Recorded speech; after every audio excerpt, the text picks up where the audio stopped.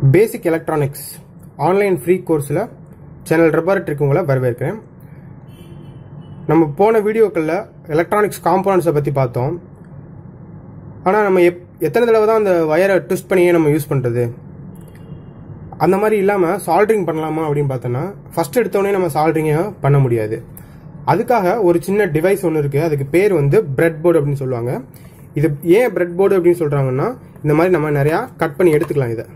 இது வந்து அட்டாச் பண்ணி தான் இருக்கும். இப்படி எடுத்துக்கலாம். இது ஏன் இந்த மாதிரி கொடுத்துருக்காங்கன்னா நான் ஒரு சின்ன சர்க்கியூட் பண்ணும்போது இதை அப்படியே யூஸ் பண்ணிக்கலாம். இல்லை ஒரு பெரிய சர்க்கியூட் பண்ணும்போது என்கிட்ட இதே மாதிரி இன்னொரு பிரெட்போர்டு இருந்துச்சுன்னா அதை இப்படி எடுத்துட்டு நான் இந்த மாதிரி கனெக்ட் பண்ணிக்கலாம்.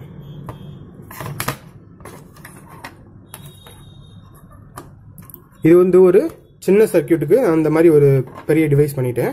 இல்லை எனக்கு இன்னும் பெருசாக வேணும்னா இன்னும் நிறைய எத்தனை நாளும் நம்ம எக்ஸ்டெண்ட் பண்ணிக்கிட்டே போய்கிட்டே இருக்கலாம். இதை எடுத்துட்டு இப்போ எத்தனை நாள் எக்ஸ்டெண்ட் பண்ணிக்கிட்டு போய்கிட்டே இருக்கலாம். ஸோ அதுக்காக தான் வந்து இதை வந்து பிரெட்போர்டு அப்படின்னு சொல்றாங்க. சரி, இப்போ நம்ம கிட்ட ரெண்டு டைப் ஆஃப் பிரெட்போர்டு இருக்கு. நம்ம ஸ்க்ரீனில் பார்க்கறது இது வந்து 400 பின் பிரெட்போர்டு அப்படின்னு சொல்லுவாங்க. இது வந்து டோட்டலாக வந்து 400 பின் இருக்கும். இதில் வந்து 800 இருக்கும். ஸோ இதுதான் வந்து ஒரு பிரெட்போர்டு. இந்த ஒரு பிரெட்போர்டில் 800 பின் இருக்கும். ஸோ இதில் இந்த பிரெட்போர்டும் கிட்டத்தட்ட ஒன்று தான். இந்த ஹாஃப் தனி, இந்த ஹாஃப் தனி. இது ஒரு பிரெட்போர்ட், இது ஒரு பிரெட்போர்ட். சரி, இது எப்படி ஃபர்ஸ்ட் நம்ம யூஸ் பண்ணலாம், நம்ம சர்க்கியூட்ல இதை நம்ம எப்படி யூஸ் பண்ணிக்கிறது அப்படின்னு பார்த்தோம்னா பின்னாடி திருப்பி பார்க்கும்போது நிறையா கனெக்ஷன்ஸ் இருக்கும். சரி, இதை கொஞ்சம் டீட்டெயிலாக பார்த்துடலாம். ஃபர்ஸ்ட் நம்ம சின்னதாக பார்த்துடலாம். பெருசு பார்த்தோம்ல அதே மாதிரி தான். இதுலேயும் வந்து தேவைன்னா இதை எடுத்து நம்ம நிறைய அட்டாச் பண்ணிக்கலாம்.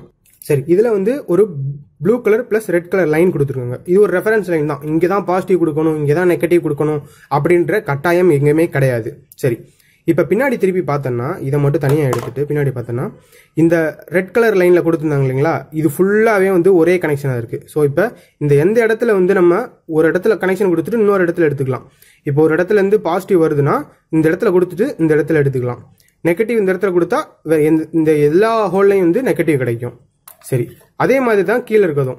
ஸோ இது ரெண்டுமே ஒன்று தான். அதுக்கப்புறம் இப்போ இந்த பாட்டை பார்க்கலாம். ஸோ இந்த பாட்டில் இந்த மாதிரி பார்க்கணும்.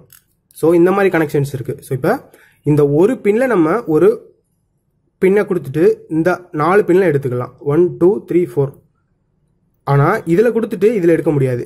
ஏன்னா இதுவும் கனெக்ஷன் கிடையாது. அப்போ இதில் கனெக்ஷன் கொடுத்துட்டு இதில் எடுத்துக்கலாம்.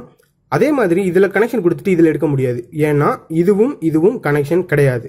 அப்போ இதில் ஒரு இடத்துல கொடுத்துட்டு இந்த ஃபுல்லாக எடுத்துக்கலாம், இங்கே கொடுத்துட்டு இங்கே ஃபுல்லாக எடுத்துக்கலாம். ஸோ இப்போ இதுதான் வந்து இதோட பேசிக் எக்ஸ்பிளனேஷன்.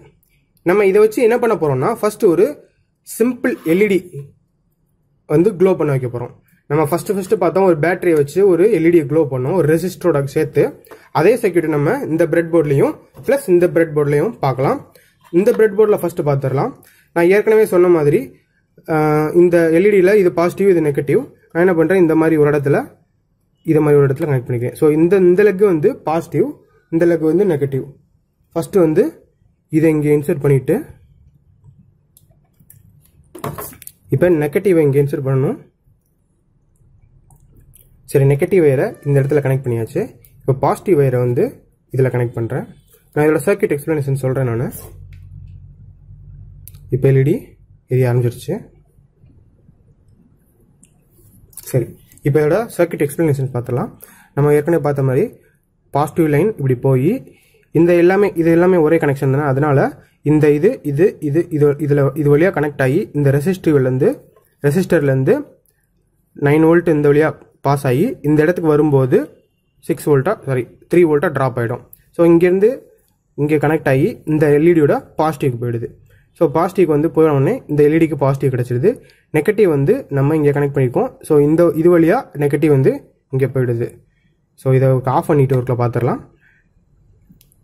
பாசிட்டிவ் வந்து இங்கே கனெக்ட் பண்ணணும். இந்த வழியாக இது போய் இங்கே 9 வோல்ட் வரைக்கும் வரும். இங்கே வரும்போது இது வந்து 3 வோல்ட் ஆகிடும். ஸோ இங்கே கனெக்ட் பண்ணதுக்கப்புறம் இங்கே வந்து பாசிட்டிவ் போய் இது வழியாக இந்த எல்இடிக்கு வந்து பாசிட்டிவ் கிடச்சிருச்சு. நெகட்டிவ் வந்து இது வழியாக நெகட்டிவ் கிடச்சிருச்சு. ஸோ அப்போ எல்இடி டோட்டலாக எரிய ஆரம்பிச்சிருச்சு. சரி, இப்போ அசஸ்மெண்ட். நம்மளோட சர்க்கியூட்டில் ஒரு ரெசிஸ்டர் கனெக்ட் பண்ணிவிட்டு அதோட பிரைட்னஸ் வந்து எப்படி இருக்குன்னு பார்த்தோம். ஸோ இந்தளவு இருக்குது. இப்போ நம்ம என்ன பண்ணணும்னா இதோட ரெசிஸ்டர் வேல்யூவை வந்து வேரி பண்ணிவிட்டு வேறு ரெசிஸ்டரை மாட்டி ஒவ்வொரு ரெசிஸ்டருக்கும் என்னென்ன பிரைட்னஸ் வருது அப்படின்றத நீங்கள் வீடியோ எடுத்து அப்லோடு பண்ணி #Laboratoryன்ற டேக்லைனோட அந்த லிங்க்கை வந்து எங்களுக்கு அனுப்பிவிடுங்க.